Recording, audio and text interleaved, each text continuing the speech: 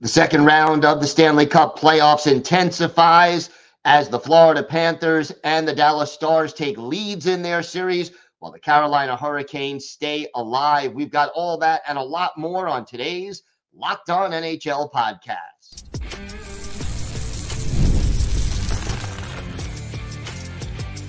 You're Locked On NHL, your daily podcast on the National Hockey League. Part of the Locked On Podcast Network, your team every day. Gil Martin here, and welcome to the Monday edition of the Locked On NHL podcast, part of the Locked On Podcast Network, your team every day. I want to thank everyone who makes Locked On NHL your first listen every day. Don't forget to subscribe on YouTube or wherever you get your podcasts so you can get new episodes as soon as they drop. It is my pleasure to welcome back to the show a very happy, excited Armando Velez, the host of Locked On Florida Panthers. And Armando, they're up 3-1 in the series now, getting a big win in Boston. Talk to me about this comeback win. What was the key? I mean, the key for the Florida Panthers was still just to stick to their own game because, I mean, even when the Panthers were down 2-0, I mean, the Panthers were still controlling play. There's a few instances where Tarasenko went on a breakaway and it was stopped by Jeremy Swayman. Mason Lohrei had a batted puck that almost went into their own net. And for the Panthers, even they had the territorial advantage after the first period, the second period, and even the TNT crew was talking about how if the Boston Bruins don't defend the blue line better or on the outside, that the Panthers are going to come in waves for them. And the Panthers were either way, but they were gonna convert on coming in from those waves for the Panthers. I mean, you think about how the Panthers, I mean, they had an 0 in the regular season against the Boston Bruins. They got swept by them in the regular season. It didn't even register a power play goal in game 1. And I mean, now it's 6 in the last 3 games. Alexander Barkov has taken over the series for the Panthers. I mean, it's really showing for the Panthers too how much deeper they are at center. Yeah, there was no Brad Marchand tonight for the Boston Bruins, but I mean, you're having Pavel Zacha shift from the left wing back to center to third line wing, and I mean the line that really beat you for the Florida Panthers on Sunday was the Denon Hyman, Coyle, Trent Frederick line, and Frederick was talking about going after the Panthers' best players after that hit from Bennett on Marchand back in Game 3. And I mean, they tried to provoke the Panthers. Pat Maroon was one of them. Charlie McAvoy with an open ice hit on Sam Reinhart, Jeremy Swayman on Matthew Tkachuk, and then him saying "come here" with his glove after. I mean, but the Panthers didn't bite. They were really composed. And it really starts with the head coach and Paul Maurice. I mean, Sergei Bobrovsky hasn't. Save percentage won't say the story, but very big timely saves, and especially at the end where it was through traffic on the 6-on-4, Barkov clears the puck and it doesn't allow them zone time. The Panthers are just winning board battles, winning key faceoffs on special teams, and I mean, the Bruins have shot themselves in the foot. I mean, 2 interferences, one with away from the puck on Hampus Lindholm on OEL, and then Morgan Geekie bumping into Sergei Bobrovsky, not knowing where he is on the ice too. I mean, it's not even about if the Panthers score on the power play, but just taking the puck being on the other side of the ice, and that's taking away any opportunities that the Panthers have had on Bob. He's been protected really well. The story around this time last year when the Panthers were making their run to the Stanley Cup final was Sergei Bobrovsky going nuclear. It's not necessarily the opposite, but it's the Panthers' blue line and their depth all up and down the lineup. And after a bad game 1 by Gustav Forsling and Aaron Ekblad, they've definitely responded with how well they've controlled gaps. They're taking away the backdoor feeds from the Boston Bruins on special teams. I mean, this is a Panthers penalty kill who went into the postseason number 1 on the road and killing and kill percentage too. So it's great to see for the Cats. A little bit of controversy at the end of this game. Talk to me about what happened and your view of it. Yeah, I will admit the Panthers did. At first, I did not think that. I thought that was going to be reversed. Jim Montgomery, after the game, spoke about how with the push that Sam Bennett had on Charlie Coyle, he took away his positioning for him to backhand it out. But based on the peripherals of wearing a bucket and with that puck bouncing, I don't know if Charlie Coyle would have actually gotten his blade on it too. So I'm not quite sure if that would have cleared. I thought it would have been a goal anyway. but the TNT broadcast was discussing more about how if the call was initially called a cross check to the back of Coyle, that could have been the difference based on the rule. But I was surprised, but hey, for the Florida Panthers' sake, you're not complaining. I mean, yeah, and hey, the Florida Panthers have had a friendly whistle in Game 3 where Aaron Ekblad was actually held. Actually had a hold, but they crashed into a net, calling goalie interference for the Boston Bruins too. And it's been a lot of unforced errors for the Boston Bruins in this series. I mean, 2 straight games with the too many men on the ice, a failed challenge, even though I just mentioned that I was surprised there. So it's been a lot of those unforced errors by the Boston Bruins. I mean, for the Panthers, I mean, center depth has been the thing for them. I mean, Barkov, Bennett coming back too. And here's the thing, Gil. Sam Bennett, before getting hurt in Game 2 against the Lightning, had two points right before getting hurt, and now he comes back and he gets 2 points of his own since he's returned. I mean, it's brought so much balance to the lineup. It's even to the point where you're questioning, you're not questioning, but you have 2 heroes from last year's postseason in Nick Cousins with the Game 5 winner in Toronto last year. He's a scratch. Ryan Lomberg, who got sick in the middle of the first round, he gets a big goal in Game 4 against the Carolina Hurricanes in last year's Eastern Conference Finals, and they're not even part of the lineup. Josh Mahura, the same thing, someone who played all 82 games and all of the postseason games too. The Panthers are just deeper this year, and I mean, with the lessons they learned from the Stanley Cup Final as far as size, it's really come to fruition. They're enjoying currently the fruits of their labor.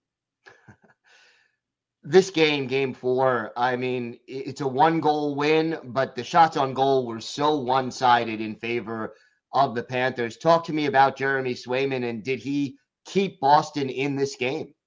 Absolutely. I mean, the Panthers had a breakaway with, like I said, breakaway Tarasenko earlier, and a great stretch pass from Ekblad, and then the Lohrei almost batted it in his own net. I mean, all 3 goals for the Panthers on Sunday were not all 3, 2 of the 3 were because the Panthers got into that blue paint. Sasha Barkov weaving through the defense after Kyle Okposo kept the puck in the zone. I mean, Sam Reinhart did not finish this game. He was bleeding and had a bucket full of blood near the crease too. And Kyle Okposo, who the reasoning behind that to put Okposo there was because he's a right-handed shot. So but also him topping it back to Barkov and then him weaving through the defense. You could argue that Boston should have used more body instead of stick for a man that big in Barkov for him to get it past the blocker, but also Bennett crashing the net. And then the first one by Lundell, it was because the Panthers dumped it in, and then Swayman was screened by his own guy too. And that's the thing for the Panthers. I mean, Game 1 they struggled with that, and I was thinking even after Game 1, how the heck are the Panthers going to get through Swayman if he's seeing pucks this clearly? And man, have they adjusted. I mean, and 3 straight games with a power play goal for the Cats too. I mean, it's everything for the Panthers as far as winning battles along the walls, and also for the power play, the goals that they scored. It's not that one set play where they're getting it down below to Tkachuk and then back in the bumper position to Reinhart. They're allowing the Boston Bruins PK guys to get onto the strong side so that they can dish it cross ice and to get an open lane to Jeremy Swayman too.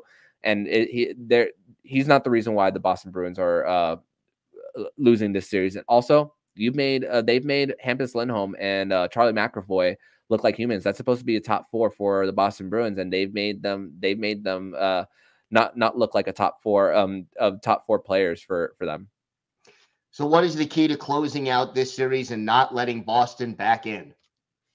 I mean, it's gonna come down to how you protect the middle of the ice too. Once again for the Panthers, it's been a thing that has been in their favor all throughout the postseason. I mean, last year they shut down Austin Matthews, Mitch Marner for the most part, and William Nylander.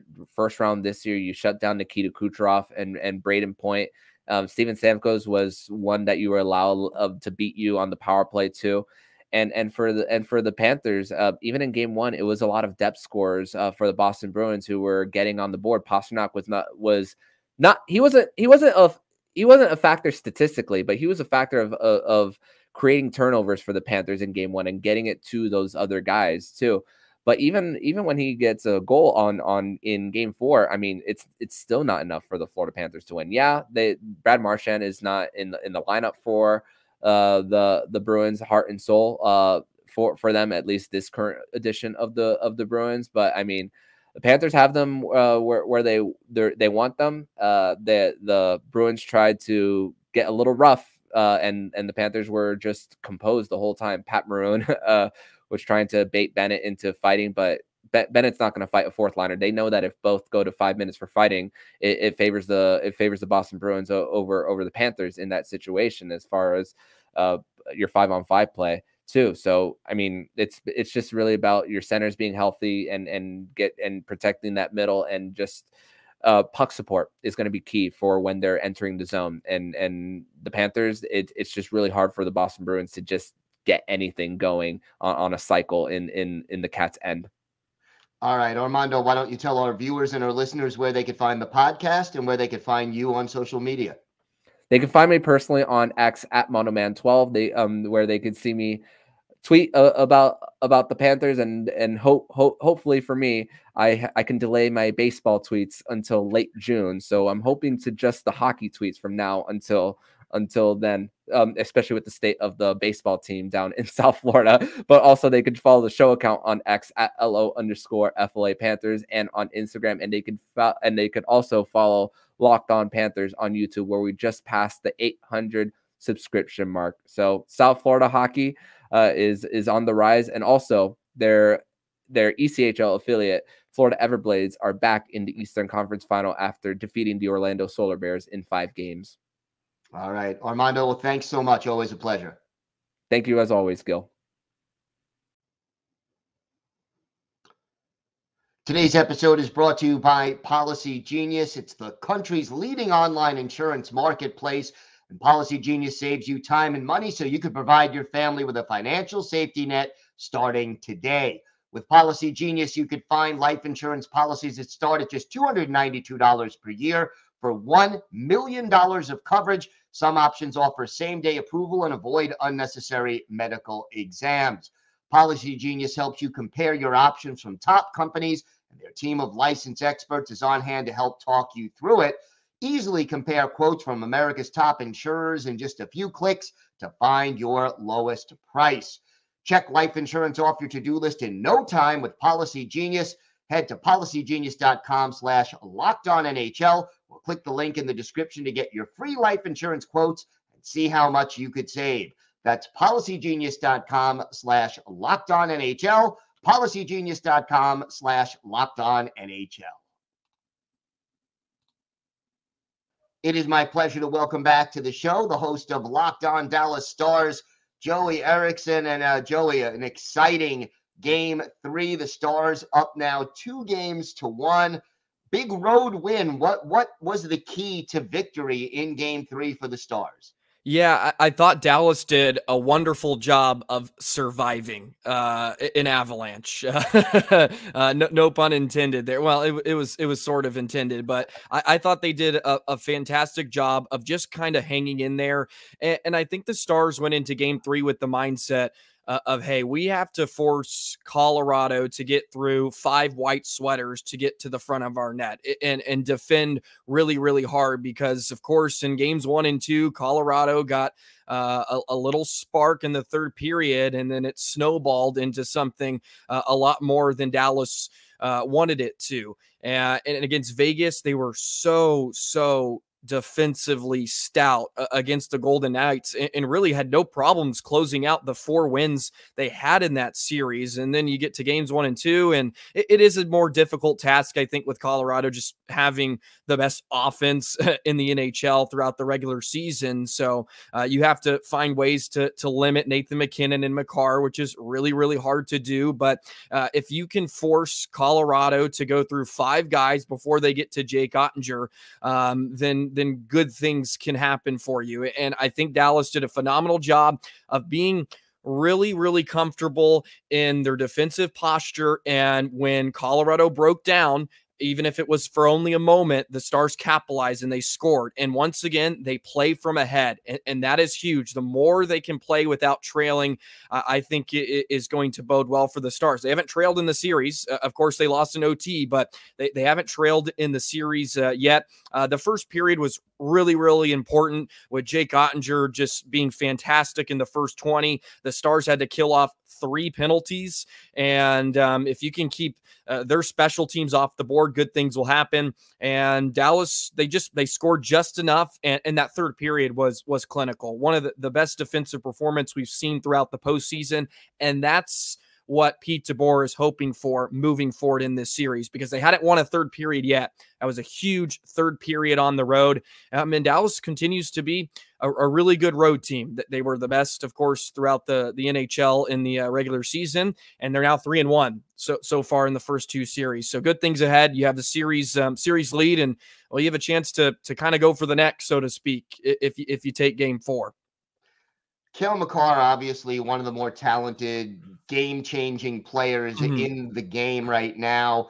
What is the Stars' approach to trying to limit his effectiveness in this series? Well, I think for the most part, it's just try to keep him on the outside, keep him perimeter. I thought they did a really good job in Game 3 of forcing him to the outside. And another thing that Dallas did, especially against some of the bigger names for Colorado, you're going to see a lot of Chris Tanev and a lot of Esa Lindell, the best defensive pairing for Dallas. And anytime they make one fumble, they have one mishandle, they cough it up, they are sending someone to them automatically. You cannot give them time and space, of course. I thought the Stars did an excellent job of pressuring their defense. And in the neutral zone specifically, they're not allowing Makar and let's say Samuel Girard to just cruise through between the blue lines and be creative off the rush. They really forced Colorado to dump pucks in, which is not really their type of game. They don't want to do that. They want to use their speed and get wide and create plays that way. But they forced Colorado to have to throw a lot of pucks in deep and have to forecheck. And the Stars did a much better job of quelling that forecheck by just being really, really strong on pucks in the corners. And Makar's going to get his looks. he's just that talented. But yeah, I think that the more they pressure him and stay on top of him, and I even saw moments in Game 3 against McKinnon specifically. If he turned, I mean, they would send another guy just to try to go attack him and just get the puck off his stick. Make someone else beat you. But besides number 8, that's Makar's number, right? I can forget. He's a flash. So, yeah. Along with McKinnon in 20. Try to make someone else beat you, because what the Stars do have sort of advantages is depth. I think Colorado's the much more talented, maybe much more superstar revolving team, but Dallas has better depth. I think they have probably the best depth out of the remaining teams, maybe besides a New York. So they have to use that to their advantage. And if you can keep those guys off the board, good things will happen. I think Makar's without a point in games 2 and 3 now. And I think when he scores, they're like 22-7 in the postseason. They're pretty much unbeatable. And he had 3 points in the first game. He made his impact. So Dallas is doing a great job against him. It's really hard to do, but if you keep him off the score sheet, good things will happen. Talk to me about Jake Ottinger, what he's meant to this team all year and what he's meant in this series so far. Yeah, it was an up and down year. He wasn't the Jake Ottinger a lot of Stars fans wanted to see, and I think the conversation revolving around him can be a little bit divisive. It seems you're either really for him or you think he's a fraud. And look, Jake Ottinger is a franchise goaltender. I don't think anybody can argue that. Maybe he's not top 5 or elite. Maybe he's not to the Shesterkin or Hellenbeck level, but I think he's damn near it. And time again, when the Stars need him most, he usually shows up really, really big. And if you go back since Game 2 of that first round against Vegas, he's 6-3, a .930 save percentage, and a 1.91 goals against average. So he's doing very, very well, you know, and he's not giving up a ton of soft goals. There hasn't been really a head scratcher in the series. Of course, you want him to stop everything, but it's really hard. And maybe what works against him sometimes is when he burst onto the scene in that series against Calgary, where it was just, I mean, you couldn't beat him. It was unbelievable how many saves he made. And I think sometimes our expectations are that. And that's not possible. Like he's a human. He's not going to live up to that standard every single time. But damn, when you need him most, Game 7 against Vegas, first 2 periods against Colorado here the other day, he's fantastic. And he wasn't great at home all year. Statistically, he's like top 8 on the road this season. And it's really a huge reason why Dallas has been successful on the road. You usually need good goaltending, and he plays great on the road. So, I mean, he's going to be the key, and that's kind of a cop-out answer in a lot of ways. Like, your goalie's always important. You have to have great net minding, and the Stars are getting it, which is a great sign, because it was a little bumpy throughout the year, but he's really cleaned it up here, and hopefully that lasts. Talk to me about special teams in this series and how important that's going to be the rest of the way. Yeah, special teams change the complexion of a lot of games. And if you look at Game 2 specifically, Colorado shot themselves in the foot a lot. I think 2 bench minors in that one. They had a delay of game, so that's 6 minutes right there, penalty minutes, where it's really unforced errors in a lot of way. And Dallas, you know, struck a couple of times there. They get a shorthanded goal from Sagan to make it 4-0. And that's pretty much all she wrote. I know Colorado made it really, really intriguing down the stretch, but Dallas was able to hold on.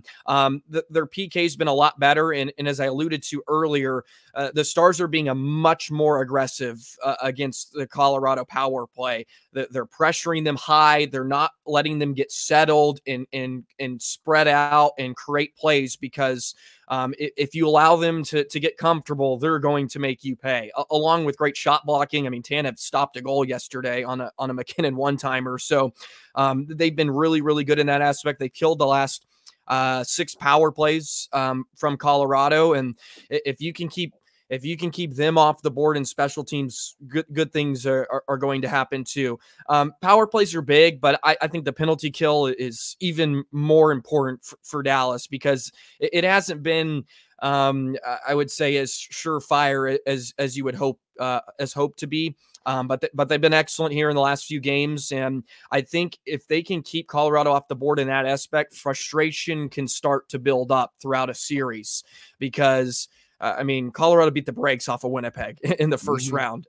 So if you can keep them to, you know, two goals a night, and maybe it's just 5-on-5 goals, I think that bodes well for Dallas. And hopefully you get some of their stars that are holding the stick a bit too tight, and that can help your cause.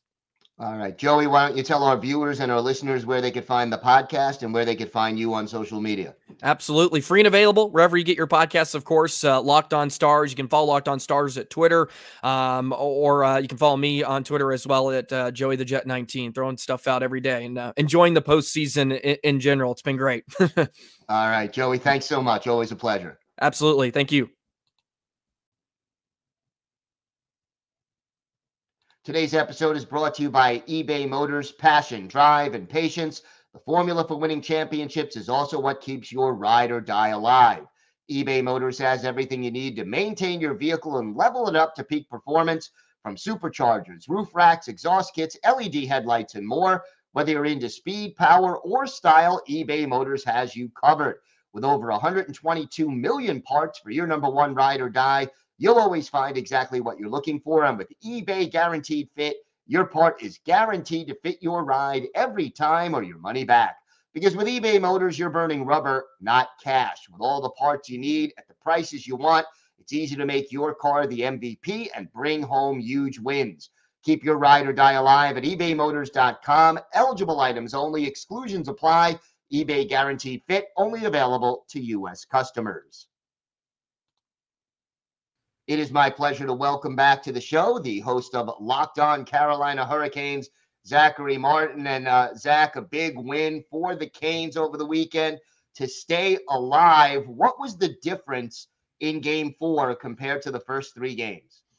Well, I would say you look at just how Game 4 was. The Hurricanes finally scored on the power play. Hey, 17 times the charm, and don't say otherwise. But it's just they got the one that was really needed from Brady Shea, his first of the playoffs actually, which is good. So former ex-Ranger, kind of getting you that game winner very, very late into the third period, and that was kind of the difference. The fact that you saw the whole series, and the Rangers were at that point 5-0. A lot of their goals are coming on special teams. That's kind of what's been the thing for the whole series is whoever's capitalizing on the special teams opportunities usually has won the game, and the Hurricanes haven't been able to do that on the power play.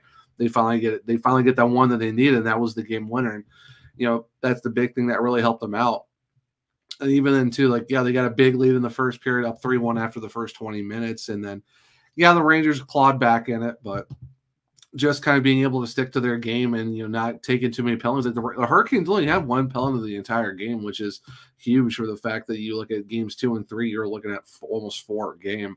Now you get 1, so it's kind of helped the fact that it was a lot more 5-on-5 play, because a lot of people have been talking about the Hurricanes are a more 5-on-5 team, and that's kind of what we saw in Game 4. It was more of, all right, the Hurricanes, we're allowed to show their muscle a little bit and show that they are a good 5-on-5 team. That's one of the big things. But I say just finally capitalizing on the special teams, which was the game winner, made a big difference in keeping the series alive. Yeah, it's still a huge mountain to climb, because now you're still talking 2 more elimination games before you even get to Game 7. One day at a time, one game at a time at this point for the Hurricanes. We know the Hurricanes were outstanding both on the power play and the penalty kill throughout the regular season. It was a big factor in their win over the Islanders in the first round. What have the Rangers been doing to disrupt that power play for the Carolina Hurricanes? Keeping them in the perimeter. It's the thing that you saw in, if you want to go even back to 5-on-5 real quick, Steph Nason got a goal and it was net front. Brady Shea's goal that he scored on, it was a Seth Jarvis screen right in front of Shesterkin, and that's how he was able to score his goal. So what the Rangers have basically done this entire series to hold the Hurricanes up until that point, 0-for-16, is just keeping them at the perimeter, not really giving them a lot of chances to go on the inside. And if you're talking about the Rangers, it's a team where you have to go inside, you have to crash the net, block Shesterkin's eyes, because if you're not screening Shesterkin, he's going to see every shot that comes at him, and that's why you see the Hurricanes are, as you know, Gil, a high volume shooting team. But and we see from the Rangers are quality over quantity, and the Hurricanes right now have been quantity more than anything else. When that's the Hurricanes are, they are a high volume shooting team. But if you're not screening the goalie or getting a guy in front of the net, you're not really doing a whole lot. So that's what the Rangers have been doing. Keep them out to the perimeter and not really getting them to go inside to get rebounds, screens, and getting those, as we all call it, playoff goals, those greasy goals right in front of the net. And like Artemi Panarin in overtime in Game 3, what was his goal? Right in front of the crease that he just deflected it in. You got to get those playoff goals. And the Hurricanes, unfortunately, right now weren't doing it on the power play, but Seth Jarvis gets that screen, Brady Shea scores from the point, and there you go. There's your power play goal, because net front presence is mainly the big thing. So that's what the Hurricanes need to do, is just keep getting guys in front of the net and start getting rid of Shesterkin's eyesight. That's all you really got to do at this point to keep it going. Talk to me about the goaltending situation going forward. I mean, Frederik Andersen didn't play poorly early on in the series, but he wasn't as good as he was, obviously, late in the regular season and in the first round. How do you see Rod Brind'Amour handling the goalie situation going forward? Yeah, because you see through the regular season, him and Peter Kochetkov were doing a lot of, they were just flip-flopping through most of the regular season, the last 20 games of the year, until, the last game of the season where they went with Spencer Martin, because at that point, second was locked up. It wasn't really that big of a deal to go with the regulars and stuff like that, but you go throughout the entire playoff. Up until Game 3, it was all Freddie Andersen right from the start, and then Rod Brind'Amour and them said, the plan was just to give him rest for Game 3 and go back to him for Game 4, and you look at Game 4, it wasn't the greatest game from him. He still made big saves when necessary, but there were a couple goals that you would wish he would get back. And it's just one of those things where, maybe just playing all those games is finally catching up to Freddie, and maybe it's time to go to Peter. And honestly, I thought Peter Kochetkov did good in Game 3. It's just one of those things where special teams didn't really help out, and it came to an overtime goal from Artemi Panarin, and just the kind of the defense not doing what they needed to do, and the power play were still struggling at that time. So if you're going forward, I'd maybe start looking at giving Peter Kochetkov more time. Like I said, he played great in Game 3, all things considered. You know, what can you do with a deflected shot from Panarin in overtime? Like, that's nothing really you can put on him. You know, Frederik Andersen's been playing okay to start the playoffs and even the start of the series, but I don't know. It's one of those things where you're kind of start. Maybe it's time to go back to your backup, who's been really good, and the fact that Game 3 was his first game in over 3 weeks. If I was Rod Brind'Amour, and of course, you know, no one knows what's going on in the mind of, you know, a guy like Rod, but I would probably start considering maybe looking at Peter Tkachuk a little bit more to give him some more time on the ice and, you know, let him see, you know, what he can do and stuff like that. I mean, like I said, Freddie's been fine, but maybe it's kind of time to give the other guy a little bit more looks too than just one game just because you gave Frederik Andersen rest. You mentioned Rod Brind'Amour, questions about his future in Carolina. What have you heard? What is the latest? And do you think he's back next season, regardless of the outcome of this playoff series and this playoff run? I think regardless of how the playoff run goes, I don't see Rod Brind'Amour going anywhere. Like Don Waddell said it after the first round against the New York Islanders. They've asked him in press conferences that him and Rod have been talking every day. You know, Don Waddell feels really good that a deal will get done. It's just, you know, as he said in his quotes, it's, you know, two parties have to talk about it and stuff like that. And the one thing that, you know, just like the last time Rod Brind'Amour's contract came up was making sure his assistant coaches got taken care of, you know, Tim Gleason, Jeff Daniels and all that. And that's probably what the same thing is too. I've seen reports that like Seattle's been thinking about trying to go after him at some point. I know there was an article that came out recently, I think it was from like the Hockey Writers or something, that were talking about maybe Toronto was going to look at Rod Brind'Amour, but I'm still from what I'm hearing, they're going to try to get this deal done, because if you're, you know, Don Waddell or Tom Dundon and stuff like that, you don't get rid of one of the best coaches in franchise history. Yes, Corey, you know, Laviolette did win a cup for the Hurricanes and stuff like that, but other than that 1 year, it was all right with him. You know, Paul Maurice went there a couple times, but if you're looking at a more consistent coach that the Hurricanes have had, Rod Brind'Amour has taken this team to 6 straight playoff appearances, 6 straight first round wins for the team. You don't want to give up a coach like that. And a lot of guys come to Carolina because of Rod Brind'Amour. So I don't really see him leaving. I think it'd be a very big mistake if the Hurricanes let him walk. So I think right now it's just they're focused on the playoffs right now, and that's how Rod is. Like, the contract will get done. I know a lot of people keep bringing it up because the fact that it's like it might be a distraction. I don't see it as a distraction. It's about taking care of business first, and then it's go win a cup. Contract will come after that and stuff. So I don't really see him leaving. I think he's going to be a Carolina Hurricane. It's just probably figuring out some really small details behind the scenes and, you know, just kind of focusing on the playoffs right now, because that's the ultimate goal. Contracts will, you know, they'll happen, but not every opportunity you get a chance to go get a Stanley Cup right now. You mentioned go getting a Stanley Cup. What are the keys to getting back into this series? Obviously, as you said, one game at a time. Yeah, that's all really it is. And Rod Brind'Amour said at the beginning of the season too, it's getting plus 1% every day better. And it's just, you got to take one game at a time and one day at a time, really. And that's what and Jordan Stahl said it, Bray Shea, Jordan Martin, all those guys are saying it. Yeah, you can't win a series in one game, but, you know, you can just go one day at a time and go be 1-0. And I know that's what Bray Shea said. You go into that game day, you go 1-0, you move on to the next one, you go 1-0 that next day. And that's what the Hurricanes need to do. It's a tough, you know, only 4 teams in the 100+ history of the NHL have come back from a 3-0 deficit. The last one to do was the 2014 LA Kings. You know, and we all saw what they did.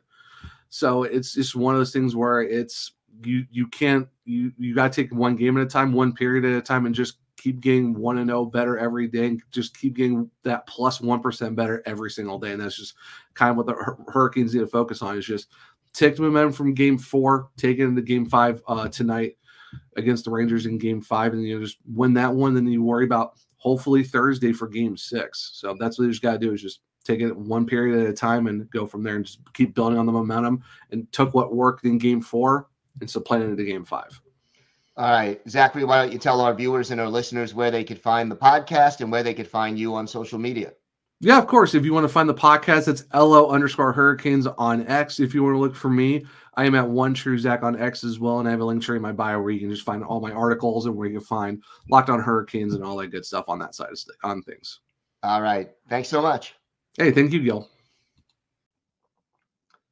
Locked On has launched the first ever national sports 24/7 streaming channel on YouTube, and now it's also available on Amazon Fire TV and the free Fire TV channels app. Locked On Sports Today is here for you 24/7, covering the top sports stories of the day with the local experts of Locked On, plus our national shows covering every league. Find Locked On Sports Today, now available on the free Fire TV channels app. That's going to do it for this episode of the Locked On NHL podcast. I want to thank my guests, Zachary Martin of Locked On Hurricanes, Joey Erickson of Locked On Dallas Stars, and Armando Velez of Locked On Florida Panthers for joining me today. I'm Gil Martin. I host the Monday edition of Locked On NHL, and I co-host the Friday edition along with Rachel Donner. Don't forget, we're here on Locked On NHL every day, Monday through Friday, bringing you the biggest stories from around the National Hockey League. So make sure you join us for that. Have a great day, everybody. Stay safe, and thanks for watching and listening to the Locked On NHL podcast.